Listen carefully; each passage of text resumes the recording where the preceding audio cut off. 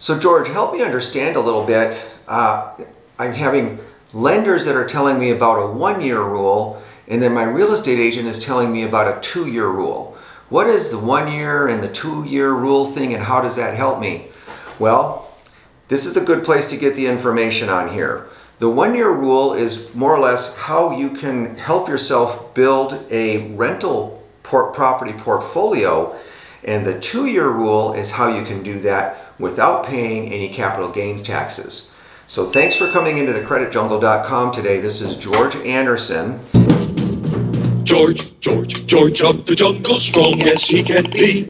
And let's just go ahead and address these because they're really not related to each other, but yet they kind of are depending on what you want to do with your home ownership, and maybe you are looking at getting some rental properties over the course of time. So the 1-year rule basically says this. It says that in the absence of being transferred for work or relocated or doing something that would put you, if you're staying within a 100-mile radius of where you are right now, you can do one primary residence transaction on a mortgage loan every 12 months. So let's just say, for example, somebody bought a home and they say that, okay, great, I'm going to live in this home for a little bit. And I've got a client that has done this on 2 previous homes, and he's on his 3rd one right now.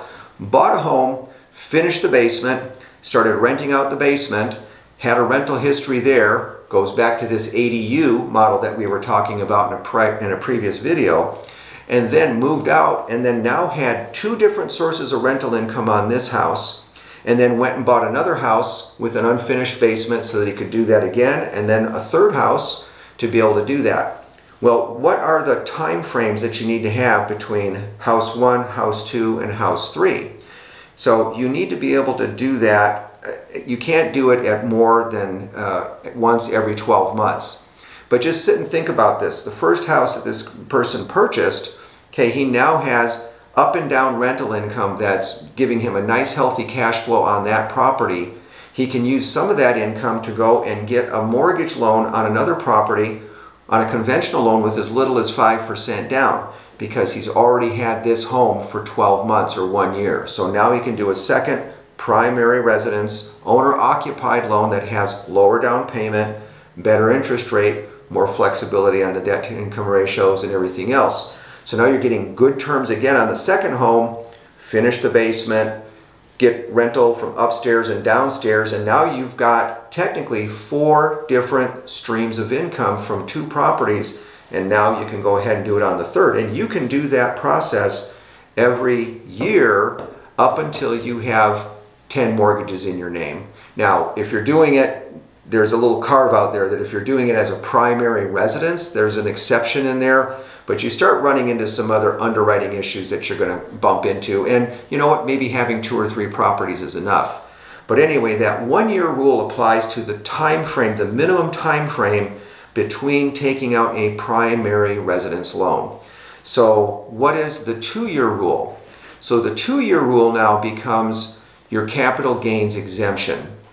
And the way that it's written into the IRS code is that once you've lived in a home for at least 2 years and occupied it as your primary residence, as a single person you can sell that home and have as much as a $250,000 capital gain. As an individual or as a married couple, it's double that, it's a $500,000 exemption. So if you bought your home for $300,000 and then at the end of 2 years you decided to sell the home, okay, well, if you had it for 2 years as your primary residence and you sold that home for $550,000, you bought it for $300,000, sell for $550,000. I'm not going to get into all of the little adjustments on there for any improvements you made to the loan or to the home or expenses for selling the home. But roughly that $250,000 there, that's tax-free money. If you were married, you could have sold that home for $700,000, or I'm sorry, $800,000, bought it for $300,000, sell it for $800,000. You can take a $500,000 capital gains and it's tax-free on there.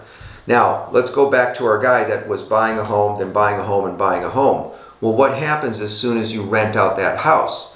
Well, here's the thing, is that if you're only in that home for 1 year and then decided to buy another home, okay, you can go ahead and pick up the other home, But this first home, let's just say you decided to sell that home sometime down the road.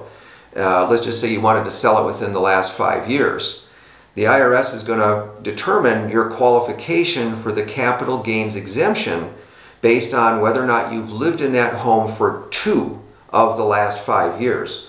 Well, in this case, you only lived in the home for 1 year, and then you bought this home, you lived in this home for 1 year, and then you converted it to a rental, and now you're in your third home.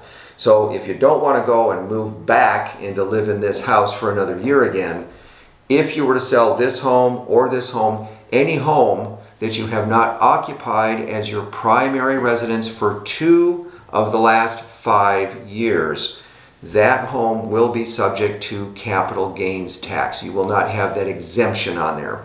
So this is something that when I'm taking a loan application with somebody, I ask them these questions. I said, well, what's your intention with this home? Is this a home that you would like to keep? Maybe, especially if you've got a younger couple and they're buying a condo or a townhome, or they're buying maybe a smaller home with maybe 2 bedrooms, 2 baths, and they've got kids and maybe thinking about having another one or who knows how many down the road. It's good to find that out, and I explain that capital gains exemption to them and how it can work for their advantage. And if they got into this house with a low down payment and a good interest rate, if they don't need all of their equity out of this house to get into the next one, maybe this house would be a good candidate to keep as a rental property, or something that you could convert into an accessory dwelling unit in there. So these are all just tools in the toolbox here that are not necessarily underwriting guidelines, but this is more of a home buying strategy and how to develop and build a real estate portfolio. But not only that, but how to preserve your net worth. Okay, if you can save money, just sit and think about, tell me a better way that you could get $500,000 of tax-free income than buying a house, making improvements on it, let the market go up, and then allow you to sell that home. And if you lived in the home for 10 years or 20, whatever it is, as long as you've lived in it for 2 of the last 5, when you sell that home as a married couple, $500,000 of the gain is tax-free.